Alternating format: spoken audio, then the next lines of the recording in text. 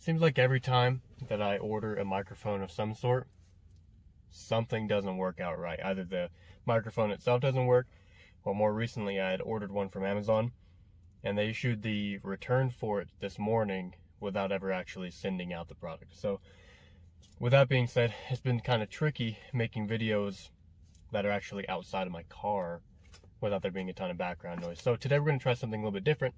I wanted to show you my everyday carry / get home bag, and it's going to be a nightmare trying to go outside anywhere and take out everything and tell you what it is as I record the video. So what we're going to try to do instead is I'm going to just record me taking everything out and then doing a voiceover, and hopefully it turns out okay. Odds are it'll be a disaster, but we're going to give it a try. So without further ado, let's go and get right into it.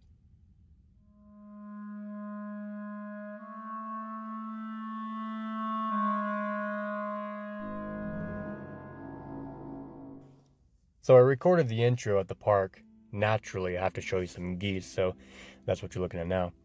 But anyways, the bag itself is the Victos Upscale Sling Bag. Of course, I got black because I'm not trying to stick out too much.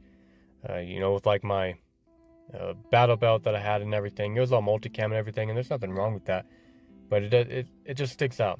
I mean, I guess it would be better to have multicam in the woods or something, but that's not what the point of this is. It is a everyday carry bag. As you can see, there's 4 pockets. Got one in the top, one kind of larger front pocket, a smaller front pocket, and then a really large kind of flat pocket at the very end. That's good for like a gun, which is actually what the ships with is it ships with a kind of like holster more or less that you can Velcro in there. But in the top pocket, of course, I have some of my stickers. This is the pocket where I'll keep the stuff that I'll need every now and then, more so than, the larger pockets. But, I carry most of the stuff in my, actual pants pockets most of the time anyways. So this is kind of like a backup. I won't come into this pocket too terribly often. Got some chapstick and a lighter. But it's good to have this kind of stuff just in case.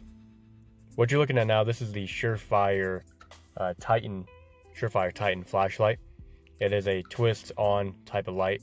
The low setting, I believe, has 10 or 15 lumens. Then the high setting is like 250, something like that. I'll find the package or do some research, and I'll put the numbers on the screen so you can see what's going on with that. Pretty nice light, especially for the money. I got it on clearance at work, so got a good price for it. Pack of gum, of course. Got some, it's in a Tylenol bottle, but it's actually ibuprofen. You're about to see. Ibuprofen is like my miracle drug. I use it for everything.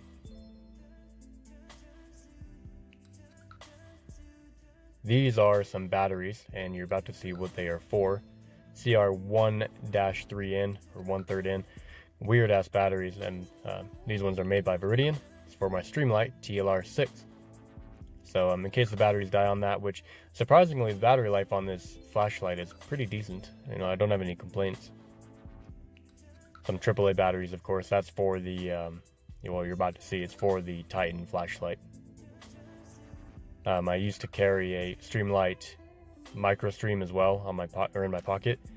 It just pocket clip kept bending and everything, so I decided not to carry it.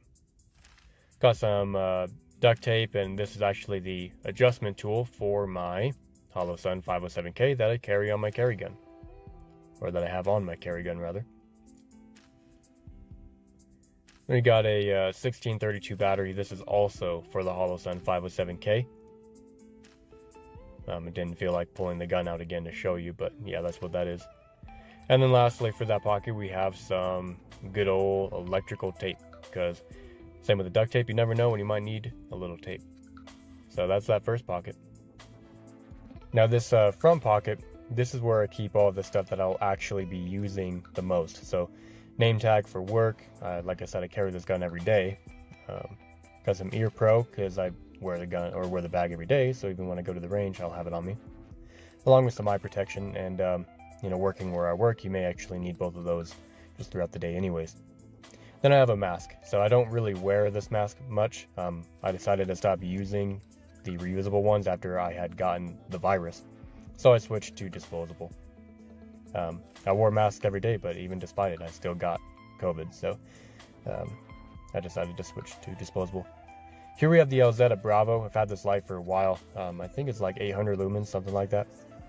But on it we have the Theorem switchback, which is supposed to allow you to shoot your firearm with your flashlight. And I don't know, it's kind of awkward to do it that way, but it's good to have it just for other reasons. Of course, got another magazine for my 365 XL, loaded with some 138 grain Federal Syntech hollow points, weird ass ammo, but you know, you got to use what you got when you're in COVID times and have limited choice for ammo. This is a Spyderco Delica 4. This was actually given to me by the owner of Spyderco, which was pretty sweet. Another perk of working at my work. Spyderco is based out of Golden, Colorado, and I'm in Colorado, not in Golden though. So I have a pen, of course. Well, I had a pen, of course. Never mind. Moving on. I was looking for kind of a small first aid kit to keep in this bag, and I found this Coleman one. I haven't even opened it up, but it looks pretty decent. Maybe I should open it up. That way I don't have to mess around with it when the time comes to actually use it. But that's what I keep in there just because it's small and handy. Then I also have a couple space blankets, just because, you know, being my get home bag as well as my EDC bag, might not be a terrible idea to have some of these in there in case you need to spend the night out in the woods or wherever. Oh, looks like I got 3 of them. But yeah, good to have. I mean, not like it takes up a lot of weight or anything, or space for that matter.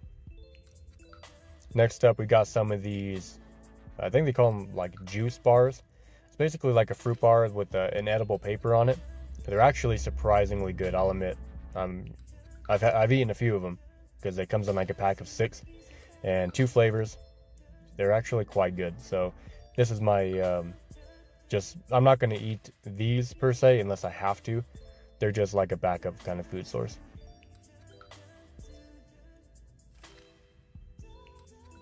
Next up, got some mechanics gloves. These are the ones that have like a really kind of sticky palm on them for grip, and they're alright. I mean, I think I prefer thinner gloves, generally speaking, for shooting especially, but you know, I'll take them. I already have them, so I'm not going to go out of my way to buy another pair of gloves just because I don't like those ones as much. This is the Sawyer mini water filter. I have the little pouch with it, along with the straw, and of course the filter itself. So I thought it was a good idea to have some water procurement in my kit. I don't have food procurement per se, except for my gun. But say if you know, I run out of water that I have with me, then at the very least I'll have another way to get some of that, because water is more important than food, really. I mean, I could throw something in there for food procurement, but I don't intend to be staying in the same place for very often, so I just don't see really what the point of getting something for food procurement is for an EDC or get home bag. Next up, we got some cordage, 2 different types. So if I can stop struggling with it here. First off, we have just these little tiny bungees, and I'm sure I can find a pretty good use for them. Again, it's one of those things that doesn't take up any weight or space or anything, so you might as well throw it in there, and the uses for that could be pretty great. But say if I need something a little bit more practical, then I have some 750 paracord here, and this is from a company I believe called Tough Grid, which I've bought from them a couple times before. This actually, this 25-foot section of it was actually sent to me for free, which is pretty cool. Big fan of that. Now looking at the next pocket, that's going to be the big main pocket. Well, I don't know if I'd call it the main pocket, but the largest pocket. Obviously you can open it from either side, so if you're right or left-handed. In here I have my Condor hydration bladder. Don't remember, I think it's called the Condor Torrent, something like that.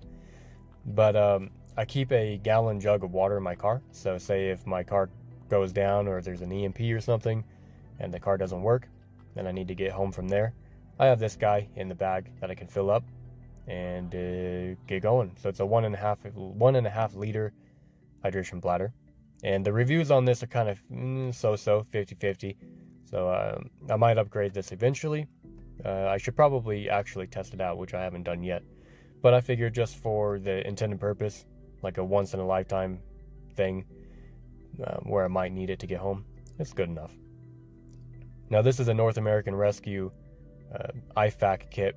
It has a cat tourniquet, gloves, emergency bandage, and some S-rolled gauze in there. It doesn't have a nasopharyngeal airway, which I would like to have in there, and it also does not have a chest seal, but I figure, you can always use the package from the outer package as your chest seal. So that's pretty much it, guys. I'd like to thank you all for watching. Definitely check out the Patreon and some charities down below. And you guys have a good rest of your day. Bye.